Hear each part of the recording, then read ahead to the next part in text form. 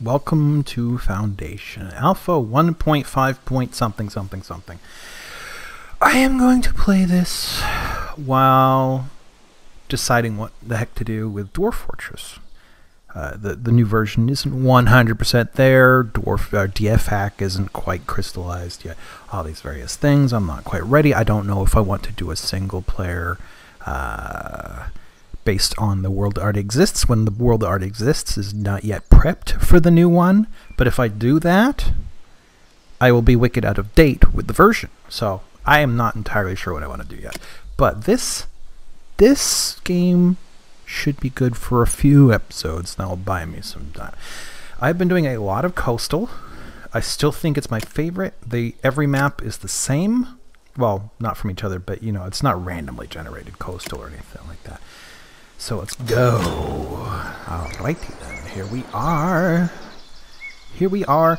These hexagons represent places you can start. I pretty much always start here. I wonder if I should want to do any of the others.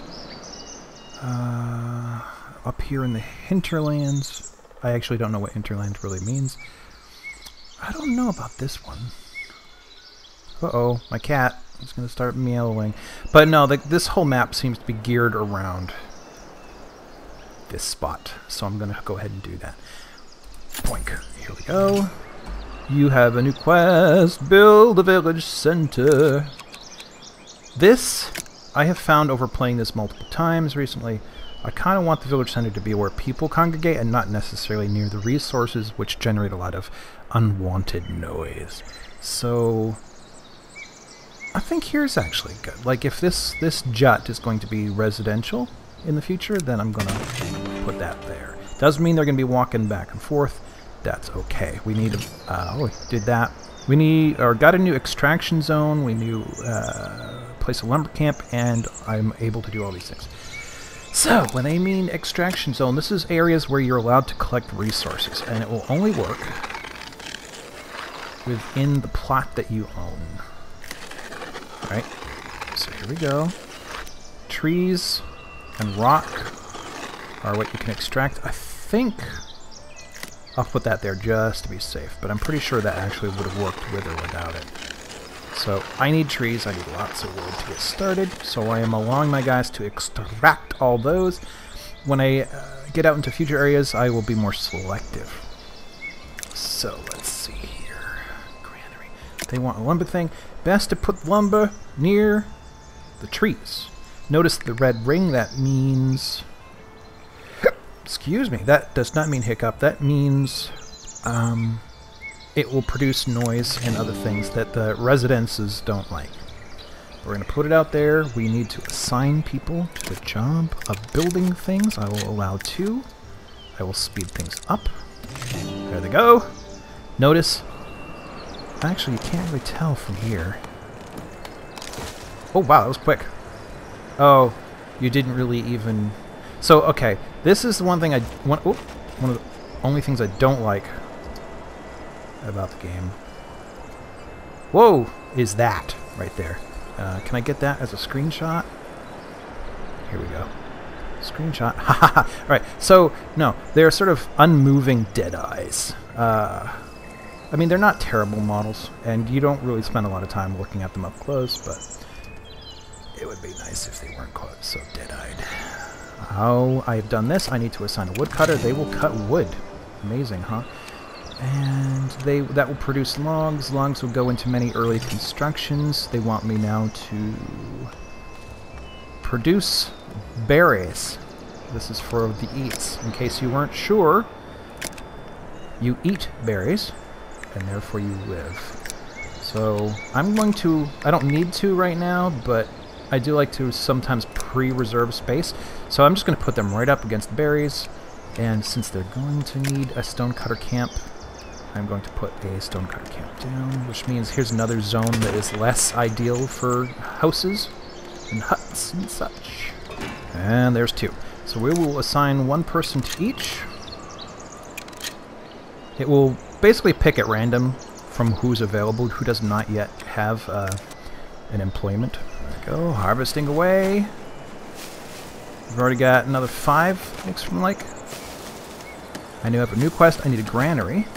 This is for the storage of food. Now, what I'm going to do, though, is put the granary closer to where the people are. Put it right here, I suppose. I suppose I don't have to do that. I'm just going to put it near the food. You're allowed to overlap some of these things, but sometimes that causes problems. So you do want to give a good social distancing here to some of that stuff. Let's get a cutter. How many do we have who are not yet employed? 2 who are not yet employed. This one, pretty much every one of these buildings has 1 or more employees. You can do it. You can do it. Hope you gave up too soon.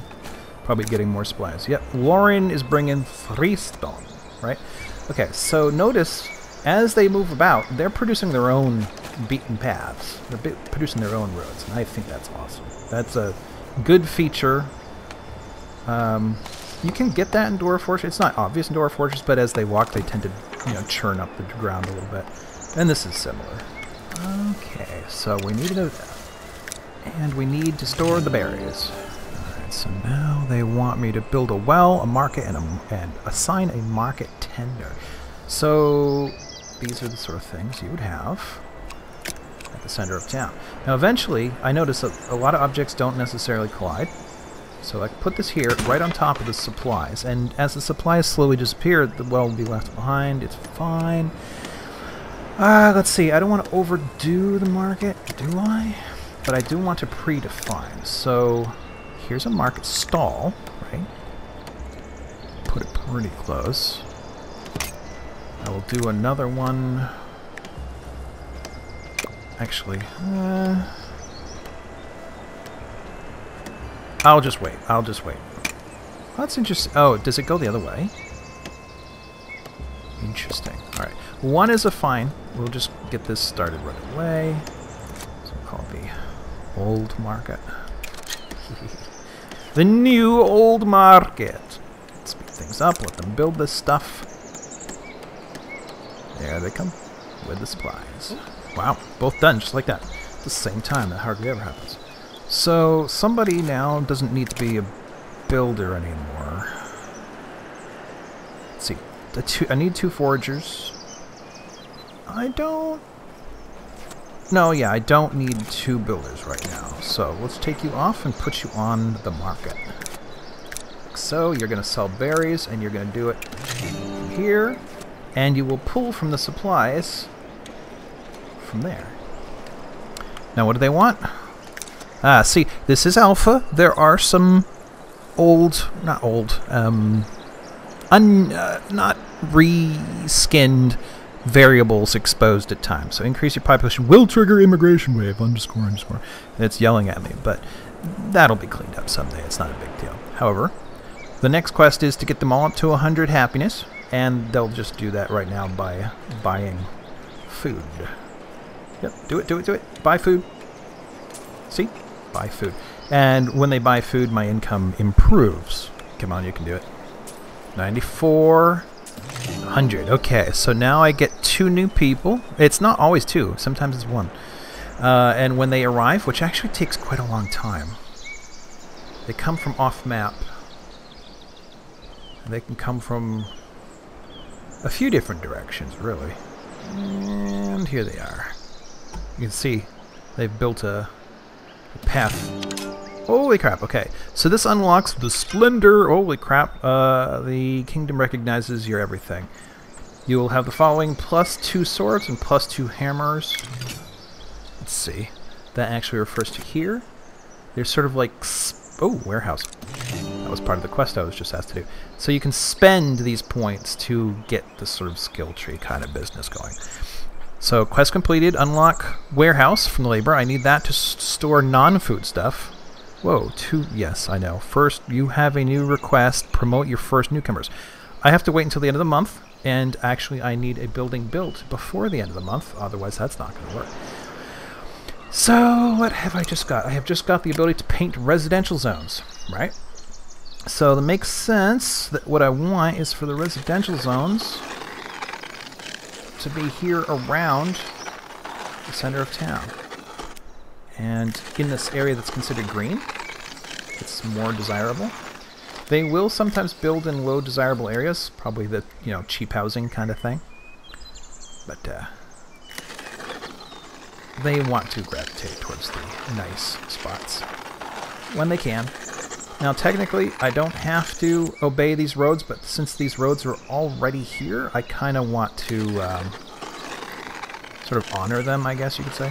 Like, let them become more ingrained in civilization here. So that's for residences. You'll notice probably almost immediately they'll start, yep, somebody has claimed a spot. It'll take a while for them to build it. You have one new quest, unlock a trade route, and to do that, I need to have my warehouse. Notice the warehouse also produces noise and unfortunate things. Let's see, like that right there is off the edge, and here's a house.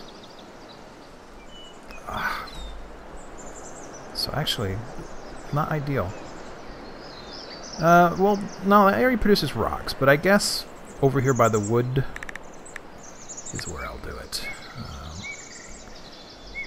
Gosh. Decisions. Okay, right here. So there'll be a house near it, but it's not that bad. From the 1 people who are passing by, 0 decided to join your village. But I do have my first house. She is very good at building. Woohoo! From 1 people passed by, 1 decided to join up. Okay. So there's a few houses now. 3 plus... Oh, that's our warehouse. It's another house. Looks like 5 is all we're going to get for the moment. Ah, the warehouse requires a thing I have not made yet. Okay.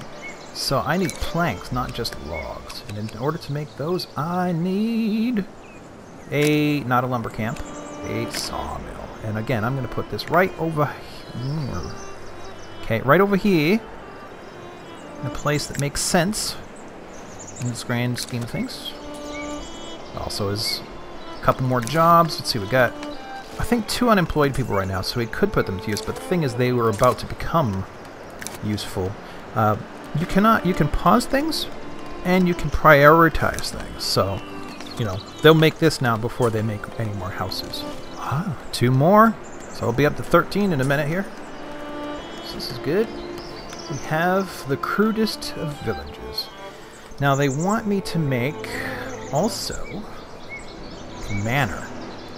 This is sort of like an administrative building. One thing I've noticed is that these things, I don't know about markets, but churches, wooden bridges, lord manors, and a few other things that will come in the future, they can happen outside your territory, which I'm not sure if that's appropriate or not. But I like to make mine extravagant, perhaps. So this is sort of a preview right here. So we'll make it kind of tall. You get limited options for add-ons, but they suck it into various places, like so, right? So, suck it in. Oh, some of the pieces flush with the ground nicely, and some do not. It drives me nutso. It really does. So bring it over here. It tends to limit. Whoa. The base or original piece you picked, by the way, you can drag the whole thing around. So perhaps we'll do that. And then, let's see. No, construction. One thing I like about the manors that is not true for churches. When you flush these pieces, they stay at a level. Their level is the same. But with churches, when we get around to it, you'll notice, I'll show you again, I probably have forgotten I ever mentioned it until that time, but the pieces, like, these 2 sides, instead of being flush with the model, will be flush with the ground, and that also drives me nuts. You know, if I'm just making a tiny little list of things that kind of mess me up about all this, those are they. Let's see here. Put that right there. This part, I do wish the stone went all the way down, but it does not. Let's see here. Please note, this will take them a while to make. The resources required are not... Whoa, they're not super small. Sorry, I'm trying to make sure that that's the same. Okay, it is the same on both sides. Good. So let's not get too overboard. Let's just put a door up front and call that our manor. Start construction. Alas, they've already started. They, oh, you built the sawmill. Okay. I need that to be housed now by... Do I have as many as 3 right now? I do... Oh, yes I do. I just got 2 more. Alright, I'm going to put both of these up to 3 because I'm going to need all the wood in the world pretty soon. Okay, and now this is done. We need... I'm going to just put the base stuff here. So base stuff there, and then the manufactured stuff here. But they want me to make room for tools. So what I think I'm going to do is make a whole second one. So second warehouse, right? Oh, that's outside my ability. Not ability, but outside my territory here. Alright. Not quite flush. It's really hard to do, but it also doesn't matter. Alright, I'm going to make you a priority because I want to store all the things. And I don't really care if the manor house gets finished just yet. Oh, thank goodness. 2 more people. I had to pull one off just to be able to drag supplies back and forth from here. So how's this coming along? You need a lot. You need a lot more of everything. Have you finished any of the parts? No. Any one of the parts has not yet actually been finished. This one looks like it's just about done though. So the second one is done here. I'm going to steal yet another person. Well, are the other 2 people here yet? No. Okay, so I'm going to steal one from here, slow down production a little bit, but at least make sure this person can do what they need. And here I'm going to get some of the other kind of supplies. Maybe also double up on the raw materials, since I tend to, for a while at least, have more of them than the stuff that's made from them. Let's see, 21 out of 69, 9 out of 56. So I noticed that when they finish making a part... Which one is finished? No, not that one. That's Sophie's bringing 1 stone for this. There you go. Which part is done? I don't know. Usually when they finish a piece, though, the totals get reduced by the amount that it took to make the thing that has just been done. Ooh, and 1 person has arrived. Alright, so it looks like the core and the wood extension out front have been done. But the 2 side extensions, the tower, and the door still need work. Oh, you know what else reminds me of? There was a quest involved for this. So, now that I'm willing to accept the trade for tools... Ooh! I needed so many planks too. Okay, so here's another thing. There are 3 towns. They always are named the same things. In fact, I haven't named my town yet.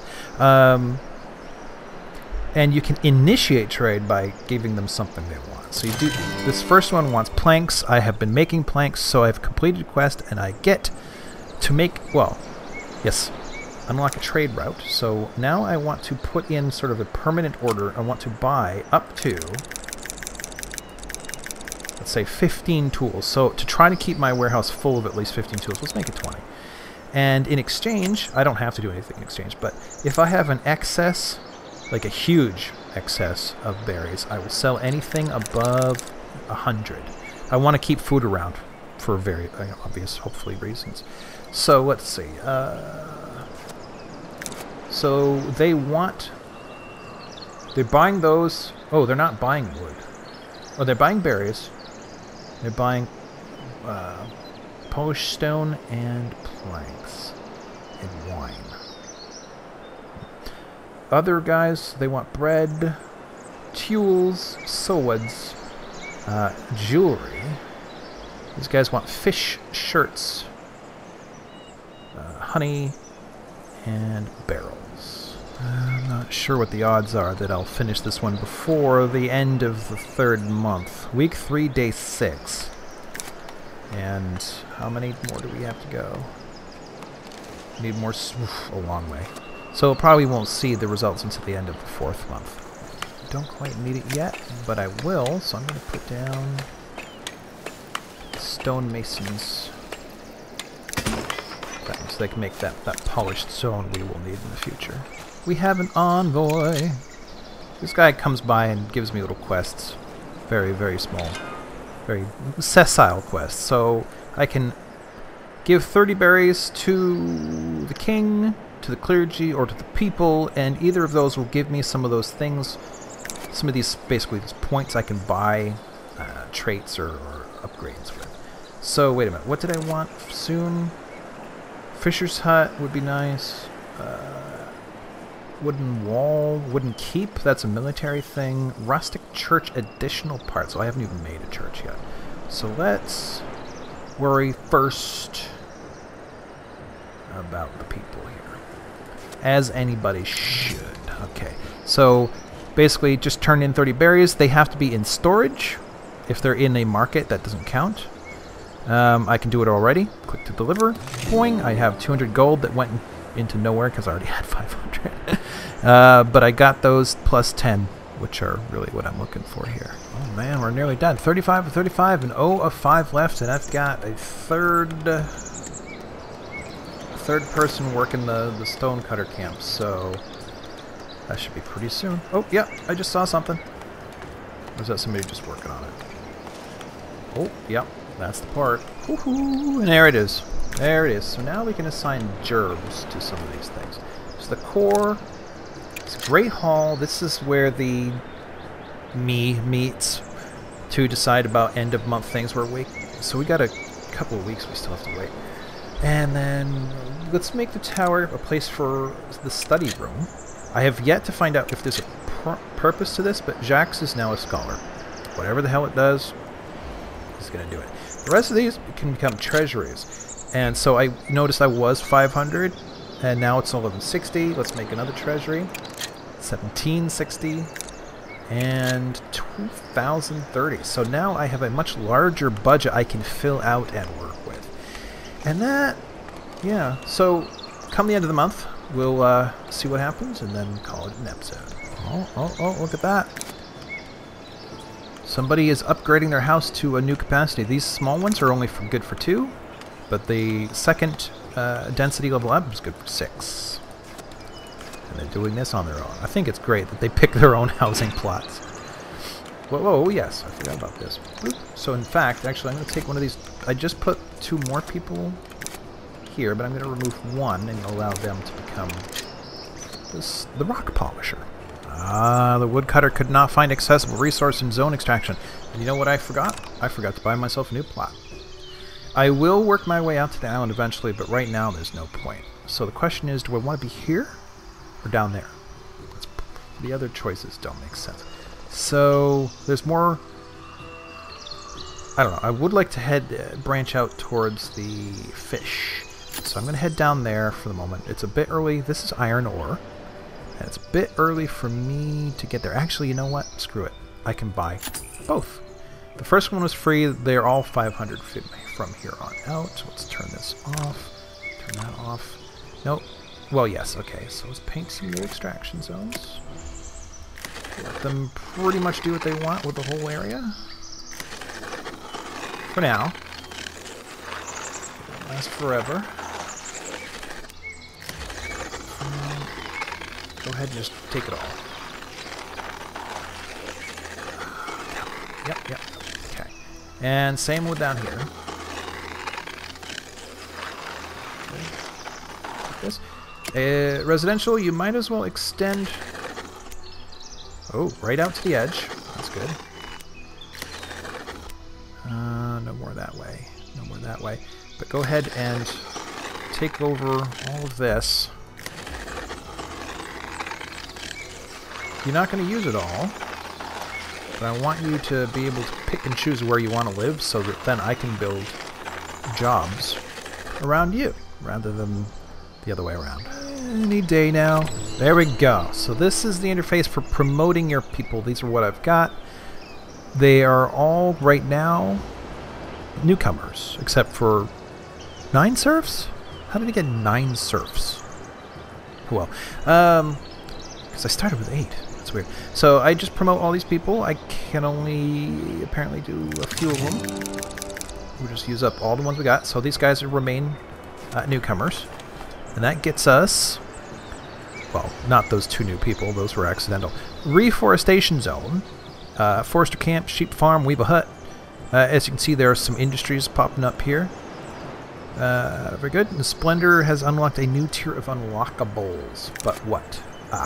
So doing all this got me enough Splendor to unlock these. Whoops.